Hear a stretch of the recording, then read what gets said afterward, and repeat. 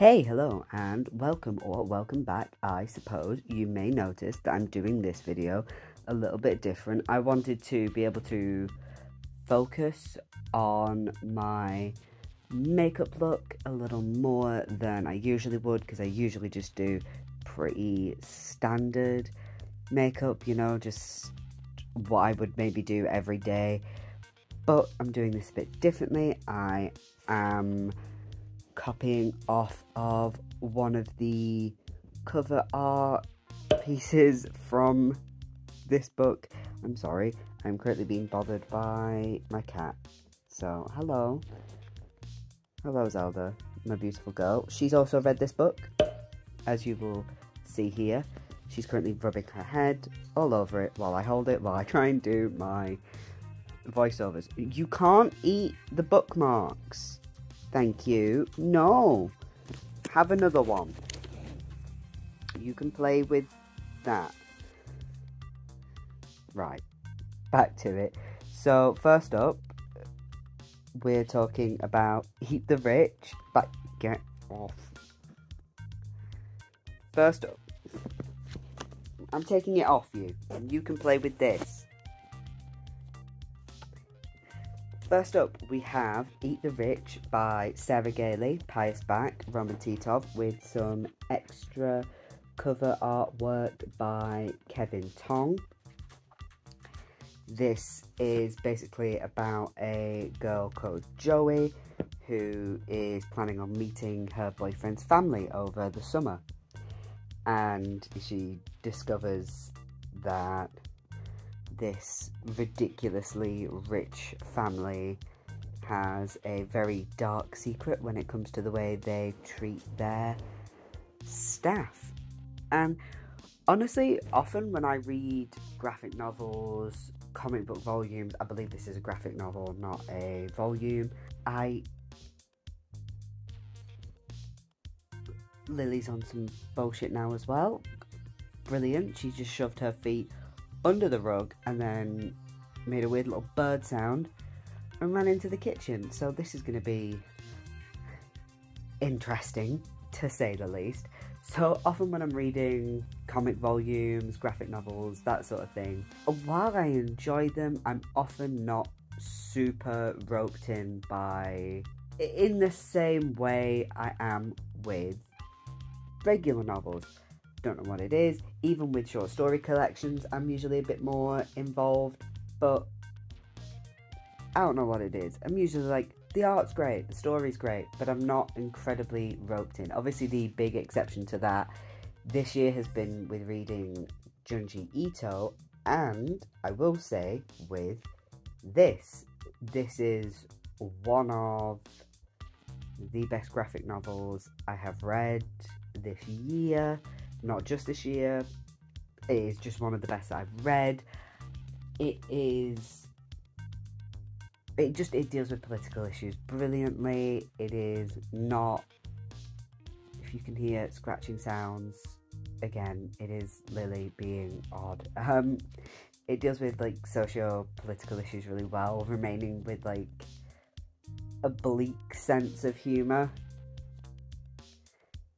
But it at no point feels like you're going, oh god, this is like reminding me too much of real life, it's making me depressed. If anything, it's sort of one of those go out there, do something kind of feelings. I mean, obviously the artwork in here is wonderful. The colouring, I think, is probably what I enjoy most about this. The way colour is played with throughout. There's just these little hints of things. I'm not very good at talking about graphic novels the way I am with regular stuff, I guess, but I'm being stared at by Zelda. I'm never usually this distracted, because I usually sit and film upstairs. I don't usually just talk, and I'm not looking at my camera, I'm just doing voiceover, which is very unusual for me. If I do this again, apart from with this video, it will be hopefully a bit more smooth. But yeah, the way things are led into, I think, is what I really like she's apprehensive to meet the family. Oh, it's because the family's rich, and then it becomes a bit clear that it's like, oh, they're like rich.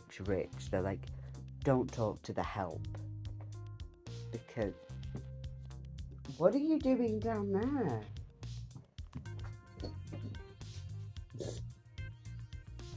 Don't talk to the help, you know, and you have to be the proper kind of girl for this rich family's son that she's in a relationship with, and it's already like, oh, these people are foul from the start.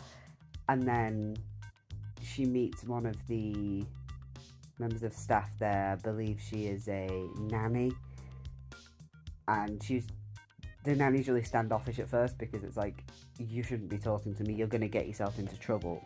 But over the course of the fucking hell, oi,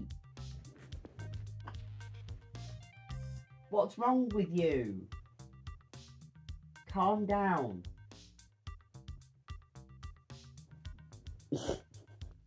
Over the course of the book, their relationship grows stronger. You can see there's a real bond between the two of them.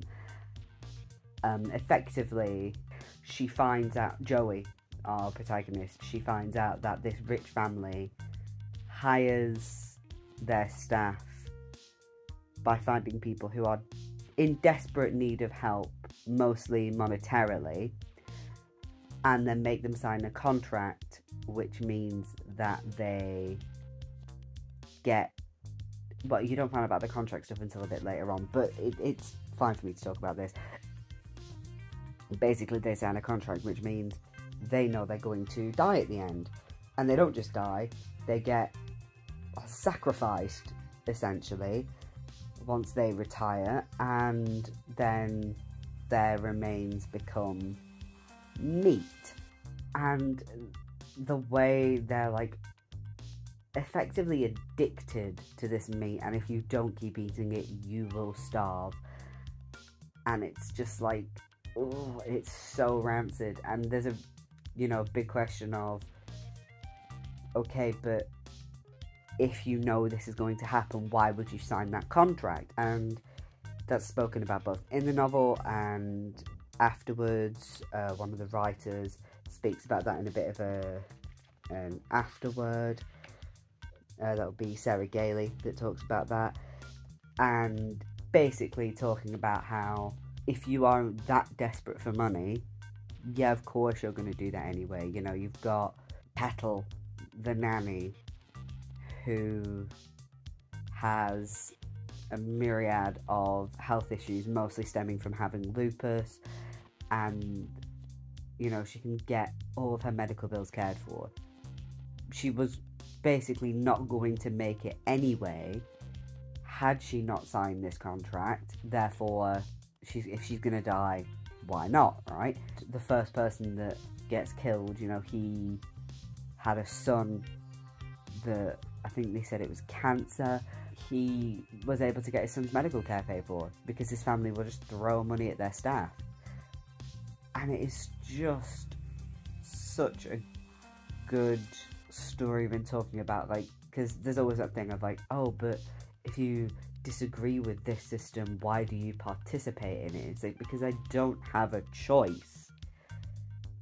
I am living in this system because I need to eat, I need to live, I need to survive, but I do what I can to live ethically.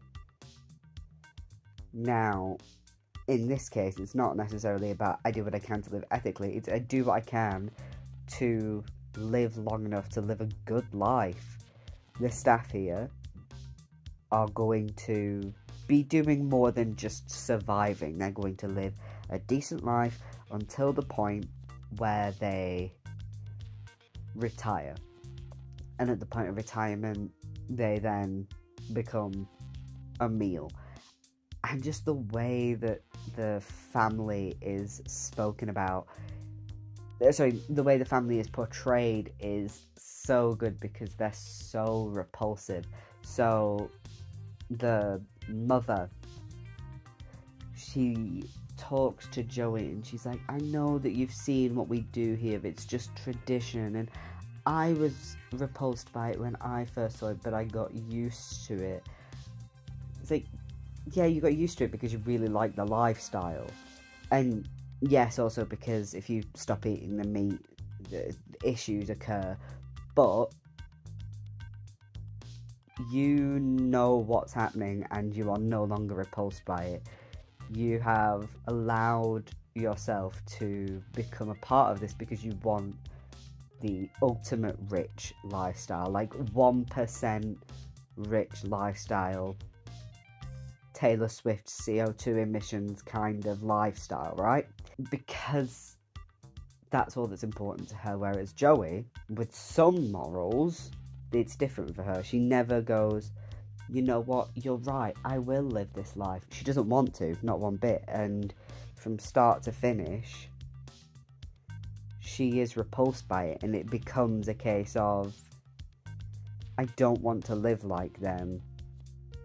I will find a way to do it differently, or at the very least, on my terms.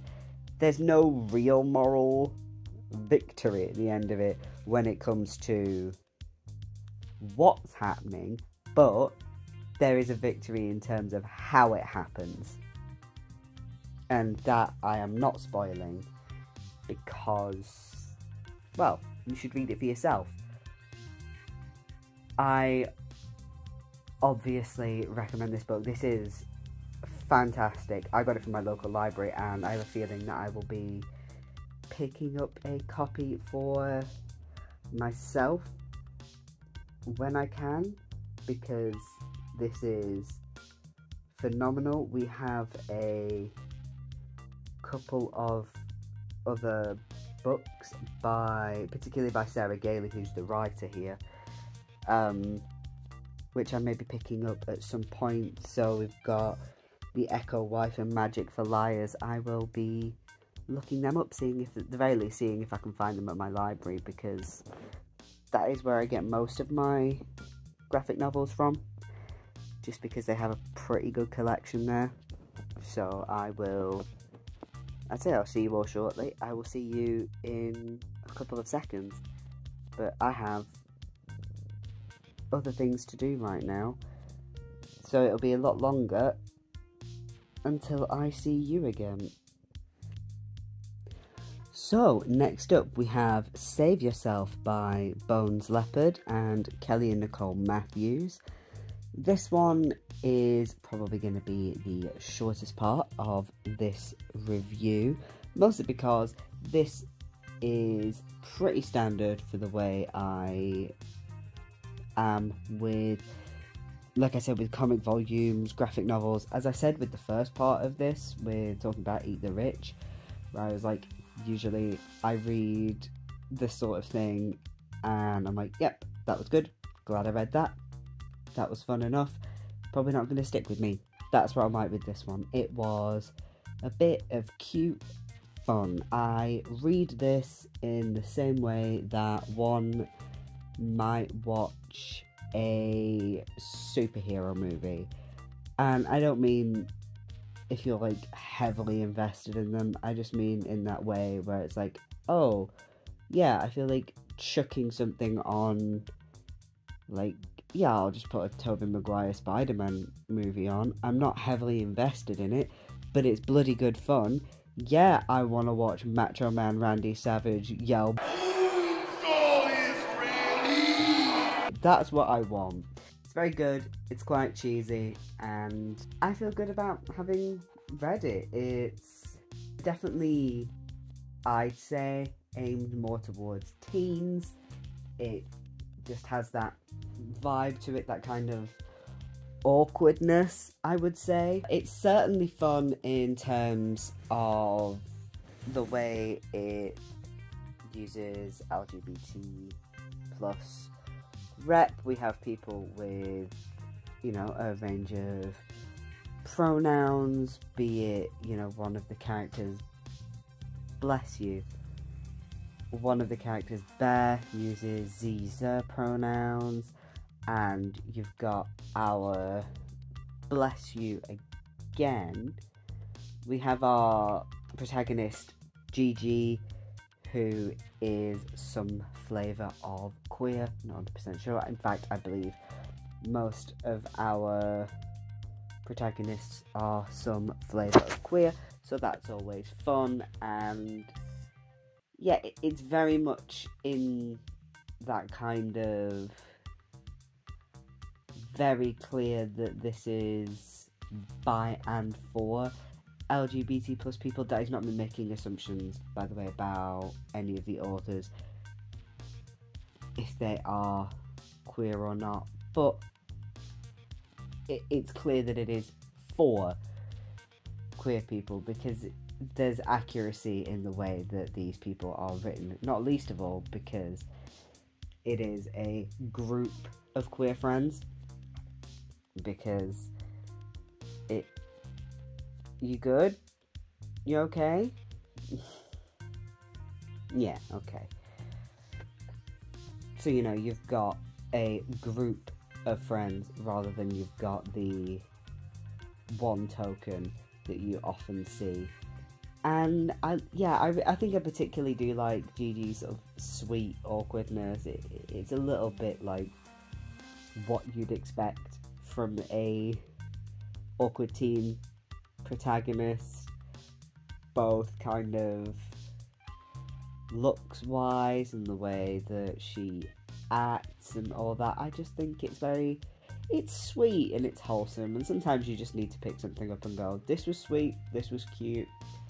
I can't say that I will read it again. I would read it again, you know, it's not the sort of thing where I'm like, you know, against reading it. I just thought it was a lot of fun. I particularly like the fact that the dialogue is relatively natural in a lot of superhero and that type of graphic novels and comic books and stuff.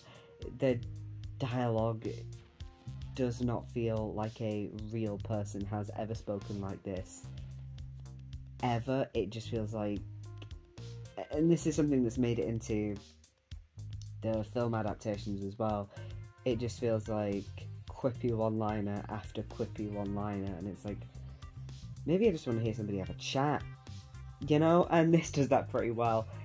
It still has the tone down, like it's very clear of what this is, but these people, they basically do speak like people for the most part. Like I said, this is going to be pretty short. I thought this was fun, cute. Actually, I haven't spoken much about the art style of it. I think the art style is bloody lovely. It's got a real softness to it. It's got a like painty kind of quality, almost like is it gouache? Is that how you say that? It's a little bit like that, and I really like it. It's really soft, inviting, and we've got like warm, bright colours, which I always really like. In a lot of the graphic novels that I read, I tend to not read much that's like cute, fun and happy, so obviously most of the time the colour palettes are not exactly the most warm and inviting, or when they are, it's sort of juxtaposed to what's actually going on. But in this, you've got cute, fun colour palettes and art styles, and it's all very warm and inviting. And while I did say that this is clearly aimed more at teenagers, I certainly feel like it's one of those things that, yes, this is maybe aimed at somebody a bit younger, but certainly accessible for anyone, really, be it younger than teens, older than teens. I think this is one of those things where it's just like, this is pretty well rounded. It's not going to feel too simple for an older reader, because sometimes that can happen. But if you are a younger reader, even younger than teen, there's no content in it that would be inappropriate for a younger reader, because any violence that is present is very comic book style violence, and as far as I can recall, there's no blood or anything like that, so it would be good for a younger reader as well, which I always appreciate with books that include LGBT plus rep. Yeah, like I said, I can't say I wouldn't read it again.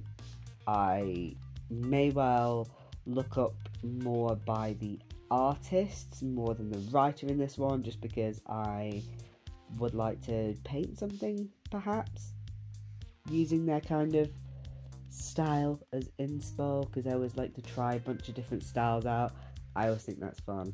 But yeah, I think it's about time we wrapped up.